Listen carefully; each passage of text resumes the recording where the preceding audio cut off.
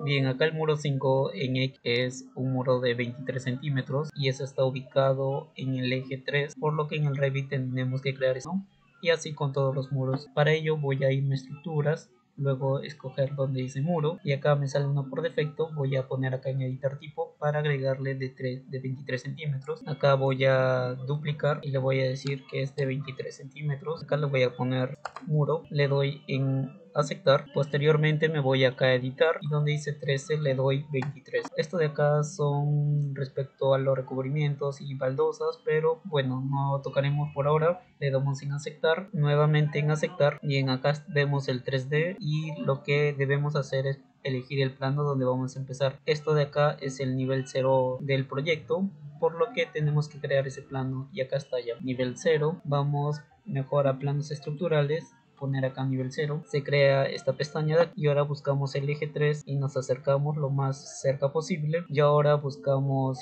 el muro, vamos a propiedades, ya está escogido el muro de 23 centímetros. Aquí donde dice profundidad lo vamos a cambiar por altura y esto que conecte al nivel 1. Entonces nos acercamos y acá también debemos ponerle un desfase de 17 centímetros, que es el espesor de la viga. Vamos a ponerle acá punto 17. Ahora sí, aquí donde dice cara de acabado tenemos el exterior, el interior o los ejes del muro. Si escogemos el exterior, nos va a dibujar el muro hacia abajo o hacia la izquierda. El interior sería hacia la derecha o hacia arriba, pero vamos a escoger el eje del muro y ponemos un clic en este punto medio y en el otro borde. Ahora le damos scale, nuevamente scale, y vemos que está desfasado del centro, por lo que vamos a poner un punto acá en el medio y luego moverlo acá.